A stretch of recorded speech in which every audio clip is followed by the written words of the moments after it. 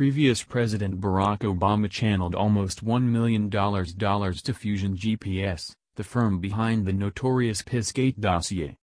As indicated by FEC filings, since April of 2016, the Obama crusade paid $972,000 to Perkins Coie, the worldwide law office who held Fusion GPS and paid them to deliver the imposter Russia-Trump report.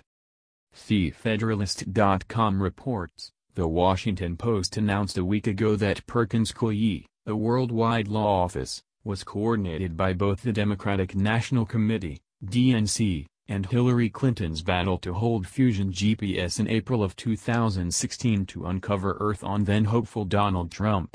Combination GPS at that point procured Christopher Steele, a previous British covert agent, to accumulate a dossier of charges that Trump and his crusade effectively plotted with the Russian government amid the 2016 decision.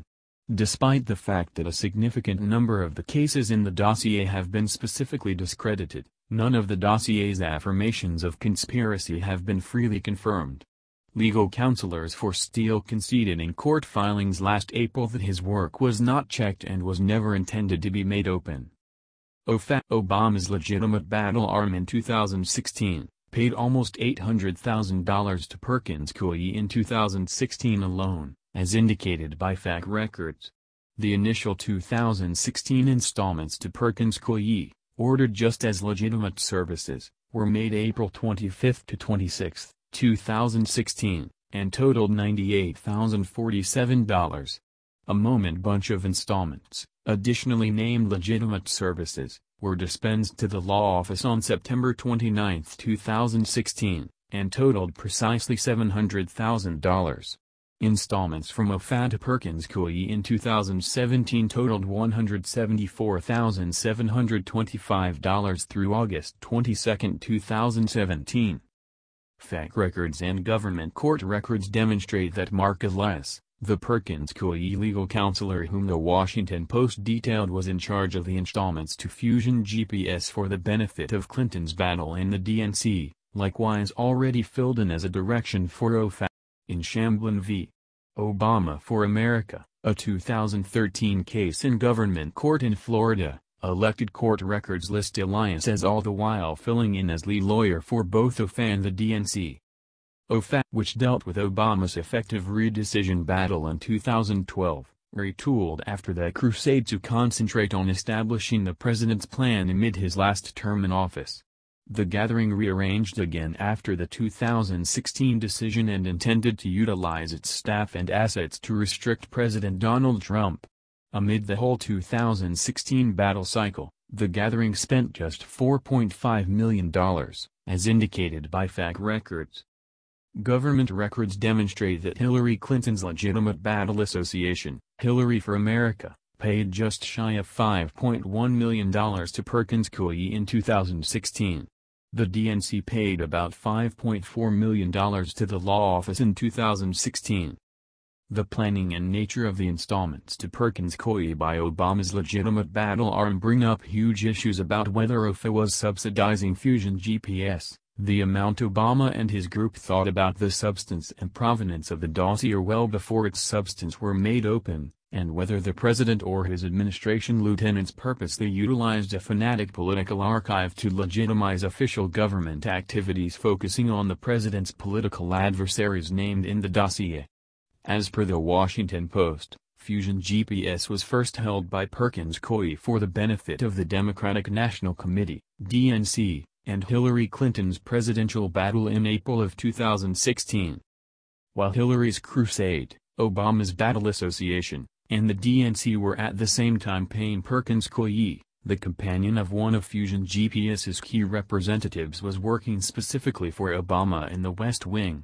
Shayla Murray, a previous Washington Post columnist turned political agent, was filling in as a best correspondence's counsel to Obama while the Obama organization was purportedly utilizing data from the dossier to legitimize mystery observation of Trump battle staff.